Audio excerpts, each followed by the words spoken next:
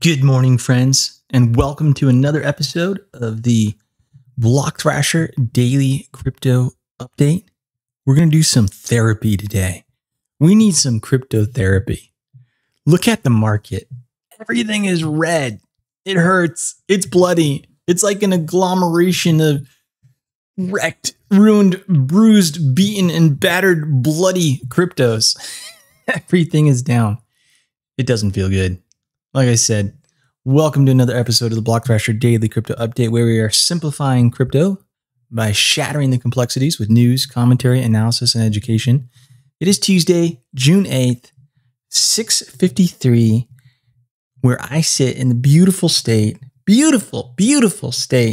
of Idaho. The sun is just about to come up over the horizon. The birds are chirping just outside the window. I don't know if you can hear them. You probably can't. Looks like it's going to be a beautiful day. Yesterday was incredible. The temperature was just perfect. I don't know if you experience a lot of days like that where you live, but it was like Garden of Eden style perfection. It was so nice. Just was able to hang out with some friends later on in the evening and sit around, play some cornhole, and enjoy that beautiful, beautiful weather. It was just almost surreal. It was so perfect. Let's take a look at what's going on with the cryptocurrency market here today. Oh, but before we do that, our word of the day, agglomeration. agglomeration. An agglomeration is a jumbled cluster or mass of varied parts. Agglomeration. It can also be the act or process of agglomerating. Just bringing together a bunch of stuff, piling it all into a lump, right? An agglomeration. Good word. I like it. Use it actually quite regularly.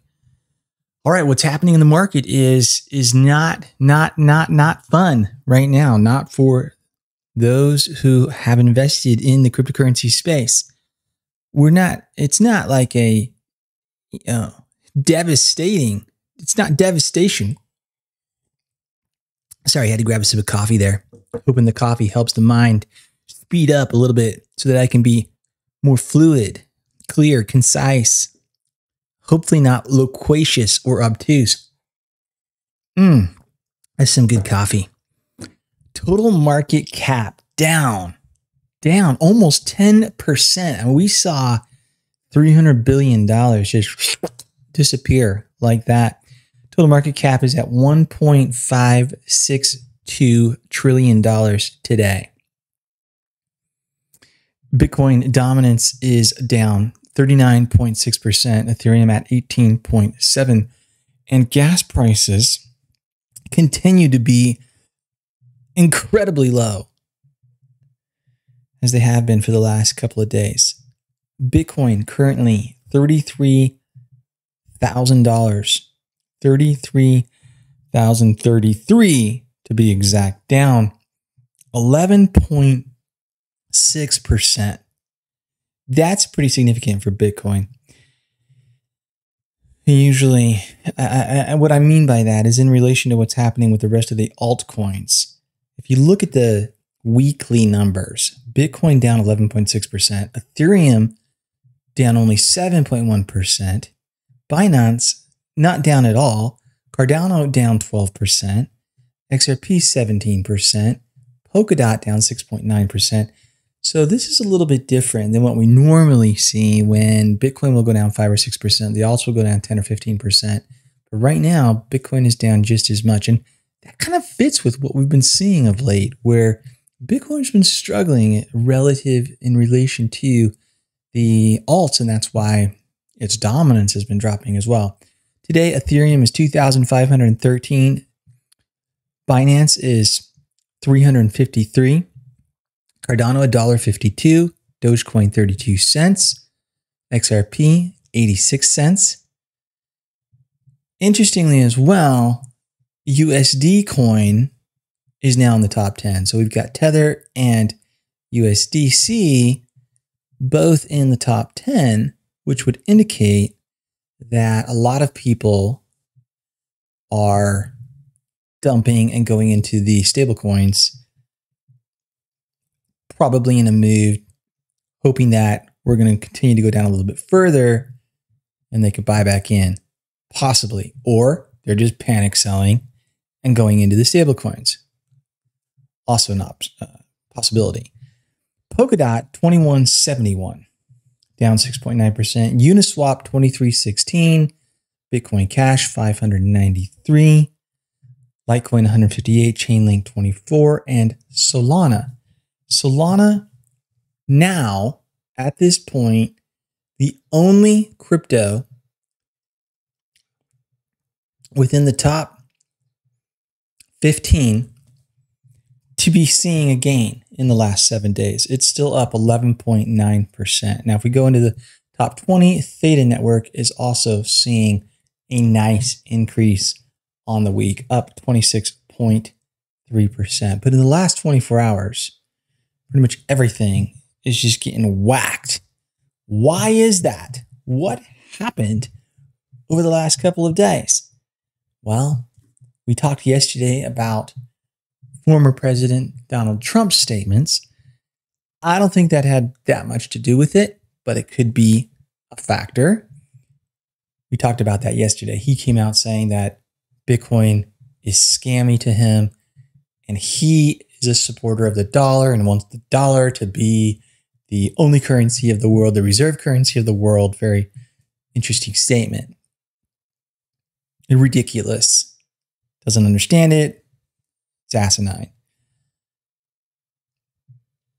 What else has happened? Today, the big news has to do with the Colonial Pipeline ransom attack and the hacking or seizing or recovery of some of that money that was paid out by the Colonial Pipeline. And we're going to talk about that. But before we talk about that, we need to do some therapy. We need some good news, don't we? We need some encouragement. So I'm going to bring that to you here. We've got a couple things that can help with that just a little bit.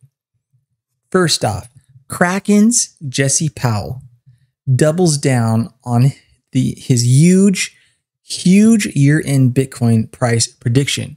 Jesse Powell, CEO of crypto exchange Kraken, is doubling down on his huge year-end price prediction for Bitcoin despite the deep pullback that saw Bitcoin losing over 50% of its value from the all-time high.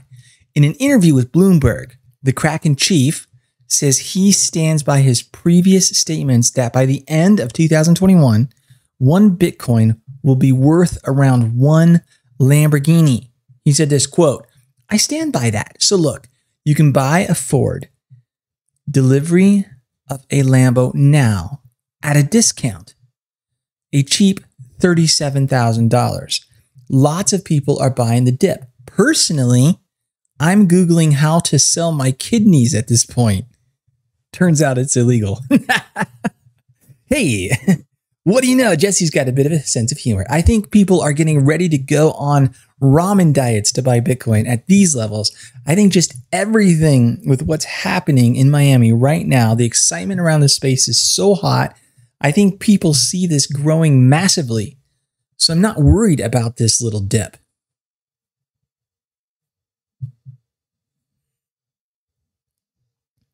He's not worried about this little dip at all. Continuing on, he says, "We've seen this over and over. Crypto is a roller coaster. You got to be able to have an iron stomach to tolerate the ride, but the gains are massive for those who can handle it." That's right. That is so true. The statement, "if you can't handle the fire, get out of the kitchen," is kind of true with crypto. If you can't handle the volatility, if you can't stomach seeing your portfolio go down in painful ways, at painful levels, then it's not for you. And then the excitement that goes, because it can be a roller coaster. You get hit, it's down. Oh my, I lost so much money. Boom, just as quickly, it can go up. And it does. Powell adds that the new investors should not be betting their rent money on Bitcoin and should not view it as a week-to-week swing trade. Amen to that. According to him, a 5 to 10 year time preference is the best way to go for Bitcoin investing. Quote, people should absolutely not be betting any more than they can afford to lose. It's still a very risky investment, but obviously over time, if you look at the chart, 10 years ago, Bitcoin was trading at $1. Today, $36,000. Year over year, it's up 200%. So long term, it's an absolutely fantastic investment from my point of view. Absolutely agree with the Kraken CEO, Jesse Powell. So keep that in mind. Don't lose heart. When you see the portfolio down 10, 20, 30, 40, even 50%, this is what happens in crypto. Stand by your iron, build an iron gut. I don't know how you do that, but emotionally is what we're talking about. Emotionally, have the fortitude, have the resilience, have the strength to persevere, to hold on, to not panic, and you will do well, as Jesse Powell is stating. Here's some other good news. A White House advisor by the name of Tim Wu, who is a member of the National Economic Council, holds Bitcoin and Filecoin. His financials revealed that his cryptocurrency, his investments account for more than 25% of his assets. Tim Wu serves as a special assistant to President Biden on technology and competition policy. This is great. So he holds 1 million, somewhere between 1 million and 5 million worth of Bitcoin and over $100,000 worth of Filecoin. Well, there's a little bit more detail here. Wu recently had, he filed a financial disclosure revealing that he holds between 1 million and 5 million Bitcoin, as well as 100,000 and 250,000 in Filecoin. His net worth is between 4 million and 11.5 million, with his Bitcoin holdings representing at least 25% of his assets. Reward notes. It also lists his sources of income as a professor of the University of Columbia, a columnist for the New York Times, and other appearances. During crypto's 2017 bull run, Wu authored an opinion piece for the New York Times commenting that Bitcoin was a bubble, but that it had captured something, quote, captured something. Apart from Bitcoin, sometimes these articles that are written by some of these, crypto news outlets or whatever, they just say the same thing. Like they repeat what they're saying 10 different times. They're like, okay, a little bit ridiculous. Also, a little bit more therapy for us. We are going to cover some analysis of the market. This being brought to us by Sentiment. You can check that out if you'd like. Sentiment being one of the better analytics analysis companies within the cryptocurrency space. Website is insights.sentiment.net. Here is what this report is stating, and it's mostly positive. Let's look at this here. Starting with Bitcoin, whale behavior.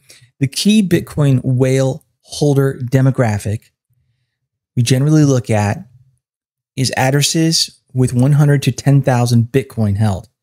This has been rising steadily for about 2.5 weeks now. This appears to be a dip that the whales are buying with confidence. And if you're on the video, you can see that chart. In the last 2 weeks,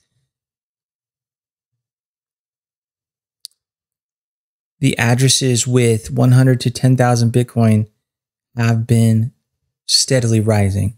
So the whales are accumulating. NVT, token circulation. Although it's early in June, the first week has not been pretty in terms of circulation. Very little amounts of unique tokens appear to be circulating on the Bitcoin network right now. And this is a concerningly bearish indicator. We're hoping to see improvement as the month progresses. Address activity. Address activity has been declining in tandem with token circulation.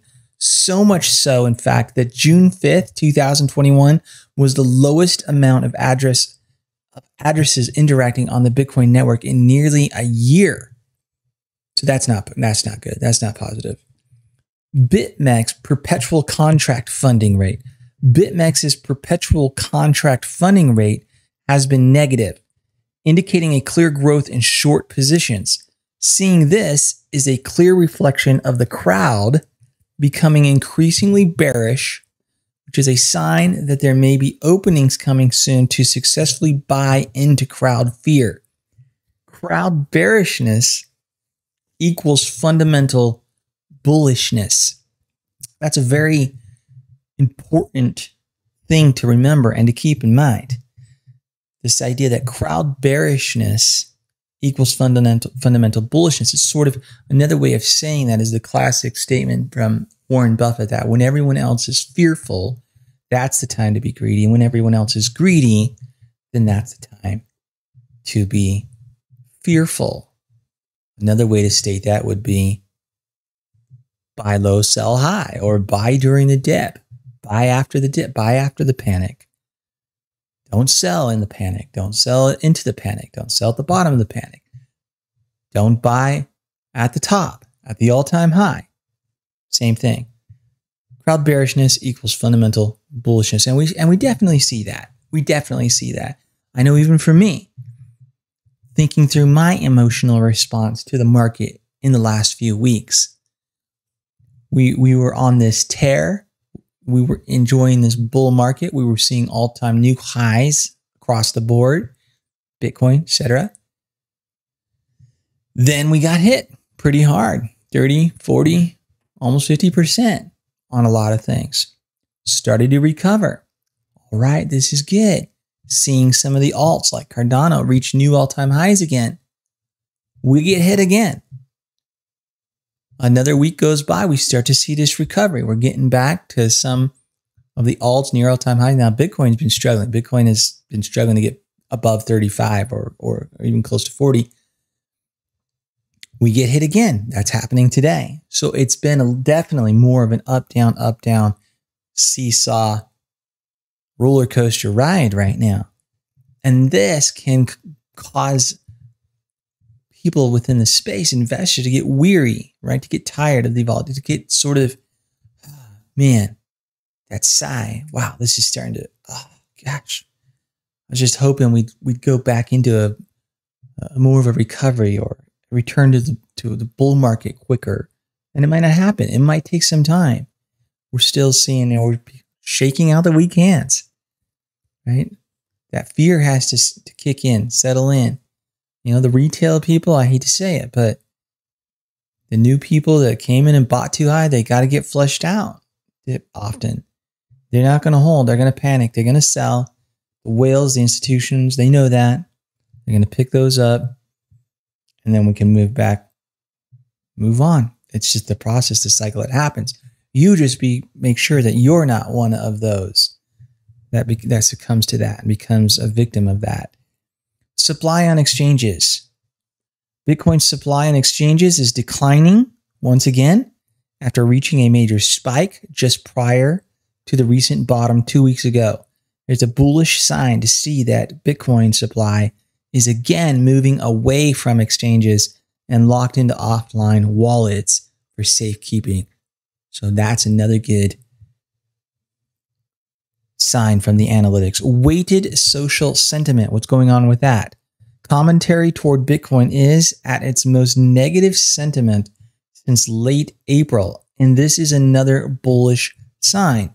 When the crowd is in doubt, buying with confidence is justified. Yes, and there's been a lot of FUD that has resulted in this social sentiment dropping. So another good bullish sign. MVR. Average trader returns are well into the negative range, as would be expected after a 50% dip from Bitcoin's all-time high back in mid-April. A negative 18.7% 30-day MVRV is historically a bullish indication. So as you can see, we're stacking up the bullish indicators here. What about Ethereum?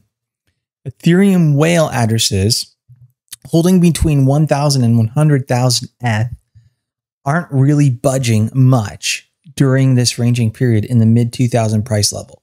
This group of holders is still hanging on to massive amounts of tokens. It first began accumulating at a rapid rate beginning last October. So that's bullish. NVT token circulation, the amount of circulation for Ethereum has been slowing down considerably in June, and dropping more than half of its market cap in less than a month has caused hesitation from traders. And we see that being reflected in the gas prices. Circulation is down. People are not transacting. Our NVT model is showing its first bearish bar since April 2020. So that's a bearish signal.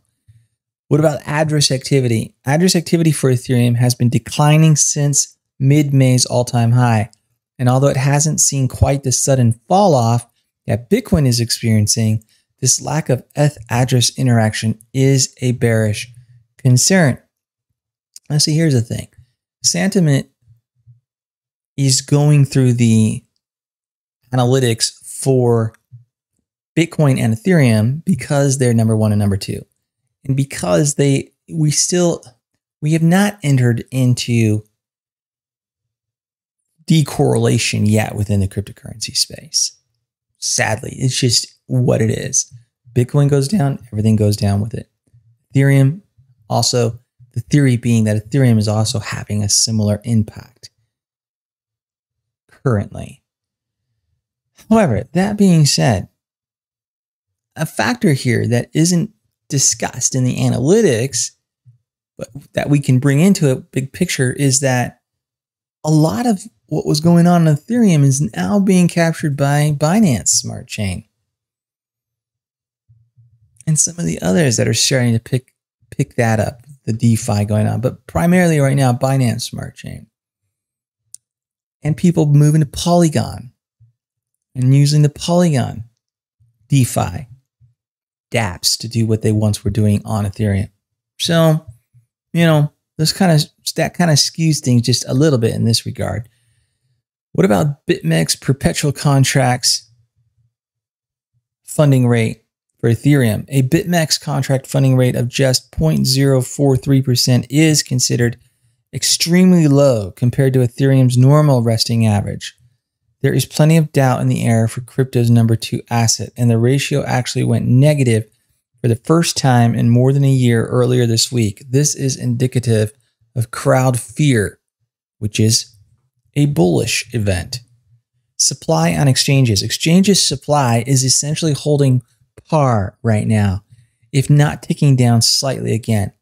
A lot of Ethereum holders appear to be waiting to see what Bitcoin's next big move is.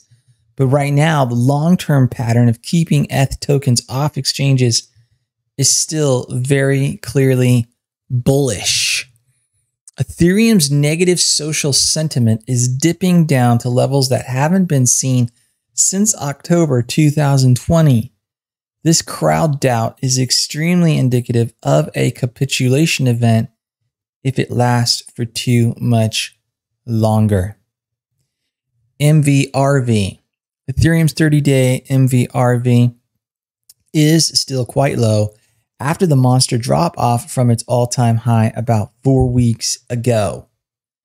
While it's at negative 13.4% or anywhere in the negatives for that matter, it's going to be a less risky time to buy than usual.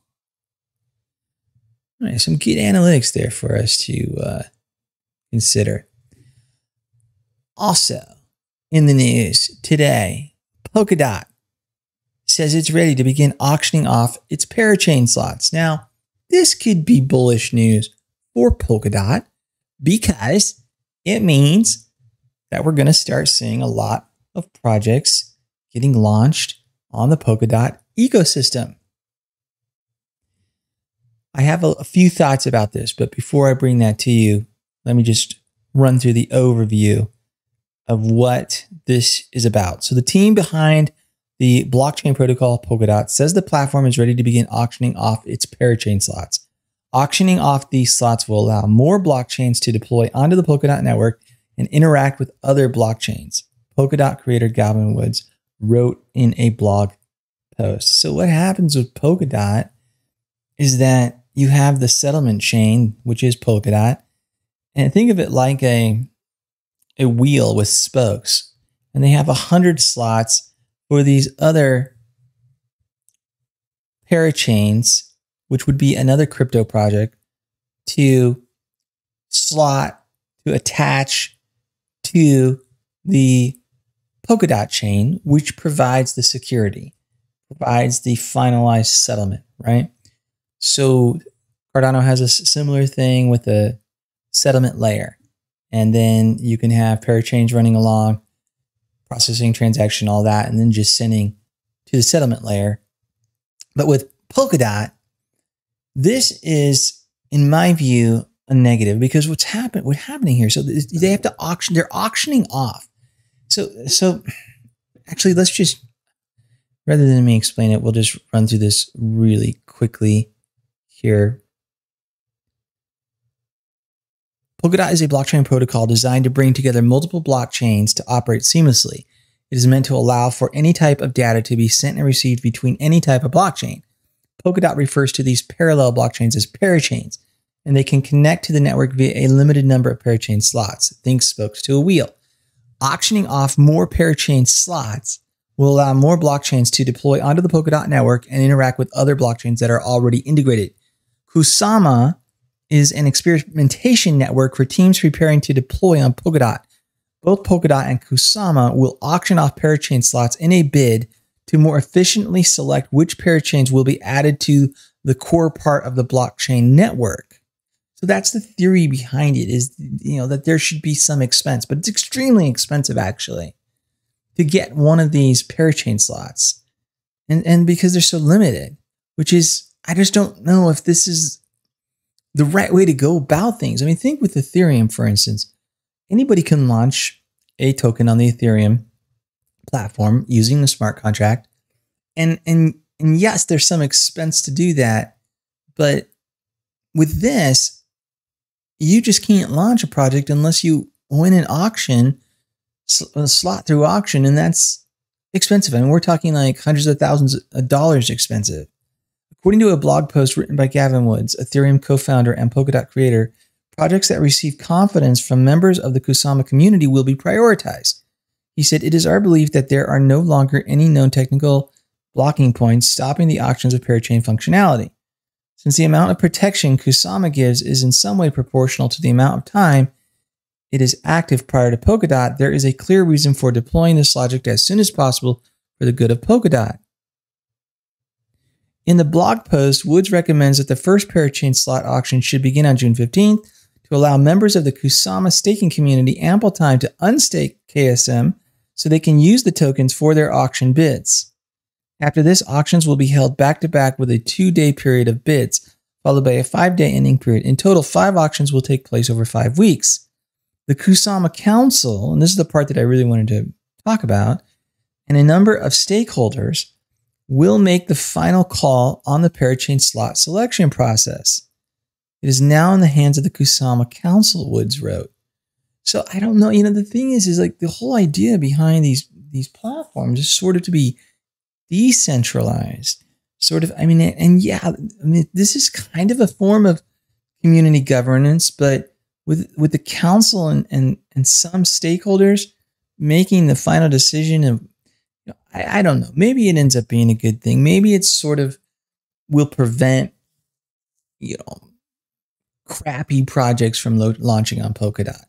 Maybe, I'm sure that's the theory behind this here, is that when, there's got to be some barrier of entry, a level of barrier level of entry where not just anybody can launch so easily. I don't know.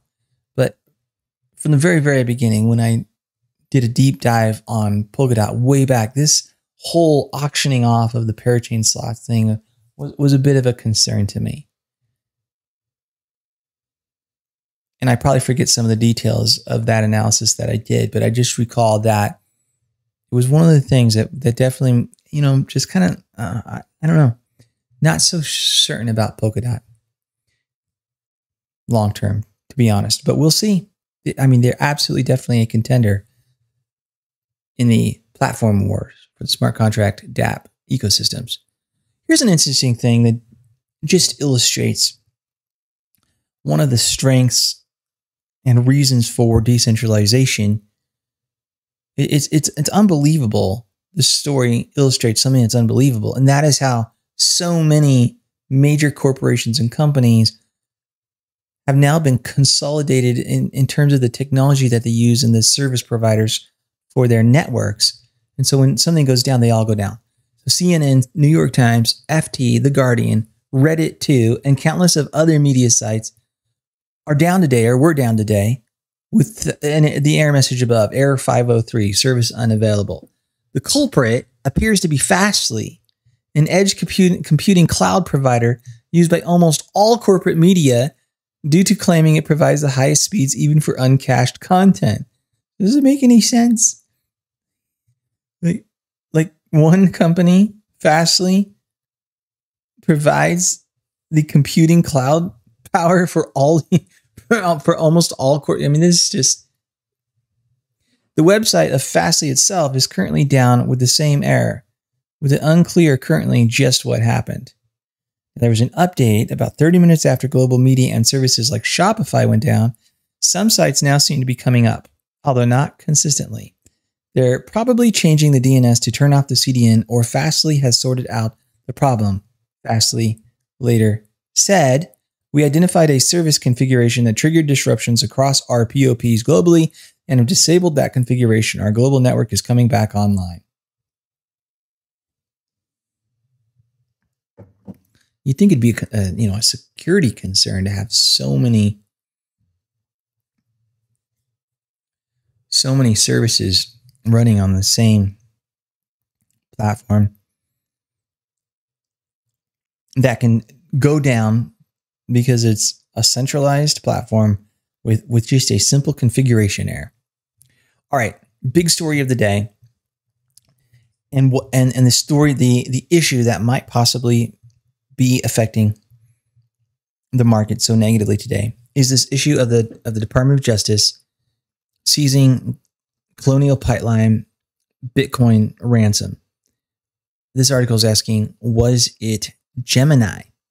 The U.S. Department of Justice has stated they seized 63.7 Bitcoin out of 75 Bitcoin paid to ransomware hackers who briefly brought down Colonial Pipeline. This is the first time such announcement has been made, raising the question just how they were able to take possession of the coins. And obviously a lot of people in the news media are saying that, or alluding to, where there's misunderstanding and a misconception that they hacked Bitcoin. The private key for the subject address is in possession of the FBI in the Northern District of California, the agent said in the affidavits. So that is what the FBI is stating, is that they have the private key. That's crucial. That's important. So they didn't somehow break Bitcoin. They got the private key. Now the question then is, how did they get the private key? Thus, there isn't some bureaucratic miscommunication. Law enforcement has been able to not only locate where the funds went to, but also actually take possession. How? No explanation has been given in time for publishing, with the censoring prone and overclassification being leaning agency redacting even part of the address they took possession, which we were able to allocate in full. There's no risk whatever in revealing this address as far as we can conceive, except that this shown they've taken possession of 69 Bitcoin, not 63.7. They've been separated. So, all right. So this, I'm not going to read through this whole article because it's too lengthy and it's technical and it gets boring. Basically, the bottom line of what they're saying here is their theory, and people are presenting different theories, and this is their theory here at Trust Nodes, is that when Colonial Pipeline paid the ransom, they did it through Gemini, and they did it with the FBI possibly being involved in the action. And the FBI then, using Gemini, the Gemini address, to track where the payment went, and to somehow intersect in a go-between in that. Now,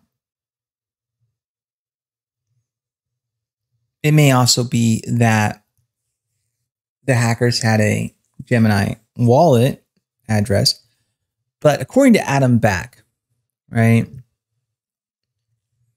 who, if you're not familiar with, some people even speculate that Adam Back might be Satoshi Nakamoto. He's an OG. If there's anyone who knows Bitcoin and how Bitcoin works, it's Adam Back on the technical level, right? He said Bitcoin was not hacked. He said no Bitcoin wallet was hacked, nor is even known to be possible. Ransom hackers used a rented cloud server. FBI got a subpoena and took control of it and recovered coins. That's it.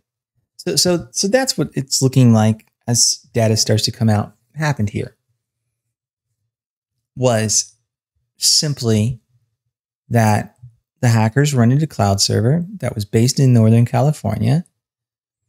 They got a subpoena from the company that was providing the cloud server, and they went in and they got into the wallet and they recovered the funds, or they found the private key in a text file or something, or they just got access to the wallet and sent the Bitcoin to another address. Whatever it is, it's clear that the FBI did not somehow break the Bitcoin network or find a way to access private keys in some other way than actually having physical access to the server, which would come under the, in hacking, there's technical hacking where you use it like a brute force attack, where you're just going through a whole bunch of, you've got an application that is just running as fast as it can through possible password combinations, right? And that's what happened here. They got either the private key or the password to the wallet, right? You can hack by putting in a keylogger on somebody's computer when they download an application. Then everything that's typed in is seen. The FBI could, if the FBI had a backdoor like that installed on a server, when someone types in the private key, they can get the private key that way, right? Keyloggers can be software. They can even be hardware based. There's all different kinds of things that can be done. And then there's social hacking but this looks more like it's just your typical standard law enforcement action of going in and subpoenaing. And this is where these guys, even though they were based out of Russia, it looks like messed up because they were using some cloud server to host their wallet. Anyway, enough on that.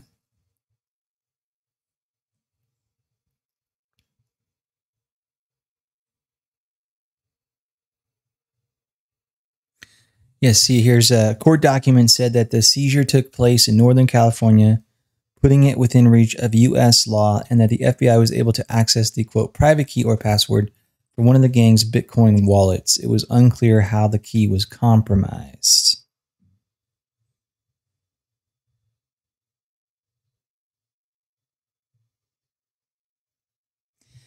He declined to give specifics of how the FBI was able to gain access to the wallet, but he said it did not rely on waiting for criminals to use U.S. cryptocurrency services. It did, however, rely on the fact that so much internet infrastructure is based in the U.S., where the FBI can get warrants. So there you go. That's what happened. All right, well, I think that's a wrap for today. Let's jump back real quickly before we close things up here and see if we've had any movement in the market over the last hour since I've been talking. Looks like market cap is now down 11%. So we continue to see a little bit of bleeding, or an increase of bleeding here. All right, well,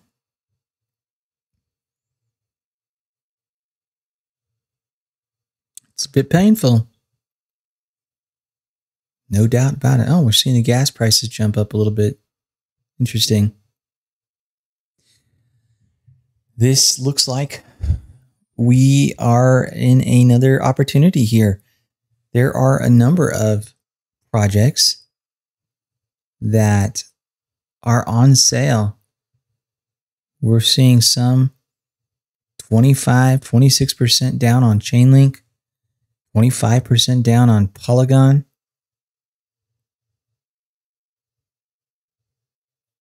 Monero down 10%, Aave 16%. Could be another good buying opportunity. It's interesting though, because this is Tuesday, and we normally see this happen on the weekends, Saturday, Sunday, Monday-ish. So the fact that this is happening on Tuesday is a little bit different than what we've seen recently. I don't know. For me, as I think about this, and again, this is not investment advice or financial advice or anything like that. Just going off of my experience, the fact that it's a Tuesday and the market is down like this would give me pause to jump in and buy anything right now. I would wait till the weekend to see if this goes down even further. All right, friends, I hope you have a good day. And I will talk to you again tomorrow for the Block Thrasher Daily Crypto Update. All right, press on. Stay strong. Love you all. Talk to you soon. Bye now.